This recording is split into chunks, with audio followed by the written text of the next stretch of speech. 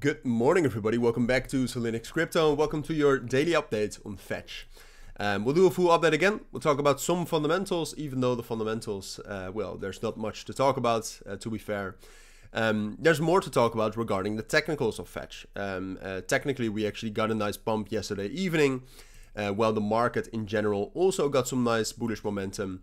And what we talked about quite often in the last couple of videos I did on Fetch is that, you know, if we actually get a breakout above 1.23 and 1.25, that's when we can rally. And we got very, very close to that yesterday. We did not break out fully, as you can see. We never got the 4-hour time frame candle to close above that. But there is some sort of an uptrend here and there is some great activity.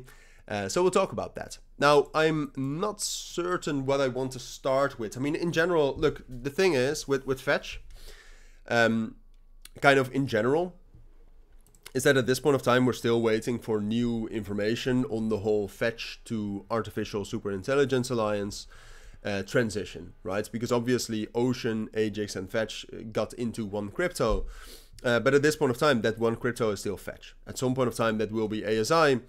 I think, look, behind Fetch and behind these AI projects, there's a ton of other businesses and other projects that actually, you know, can profit off of the price action from Fetch.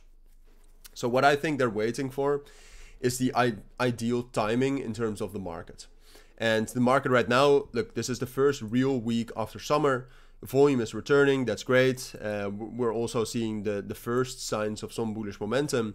But I don't think it's a timing yet. So once the market actually becomes a little bit better, once it becomes healthier, once more people are in it, then I think we'll have more news updates on that.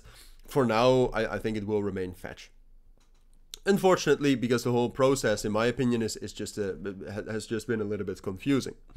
But all right, so that's something we'll have to wait for. Technically, though, I am quite interested in Fetch. I still think if you look at the market structure here, we are consolidating. The EMAs are still flat here. And mainly, look, I drew this trend line kind of for the thumbnail. Because even though I do think a breakout is a possibility for Fetch, and that's also, in my opinion, the main opportunity here, I'm not convinced that we will. And the main reason for that is, and I'll tell you, of course, otherwise I wouldn't say it. The main reason is that every time that Fetch actually turns bullish, for example, right here after the 19th of August, every time that Fetch does that, we actually gain a ridiculous amount of momentum as well. And that's not happening right now.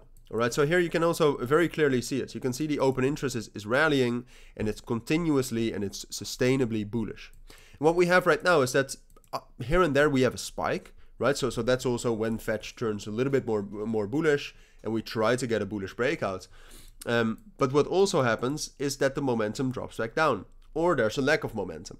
So as long as the open interest, as long as the momentum stays down here and there's no uptrend and there's no real momentum in the open interest, I don't think we'll break out.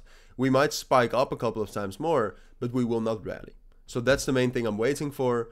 That's this move right here. That's what I'm waiting for. I think for that to happen and for us to catch that and for me to have enough confirmation to actually buy Fetch, we need to not only break above 1.25 because, like I said, we could also spike above that and it could turn into a fake out, but we need to break above that while I see a start of new bullish momentum in the open interest.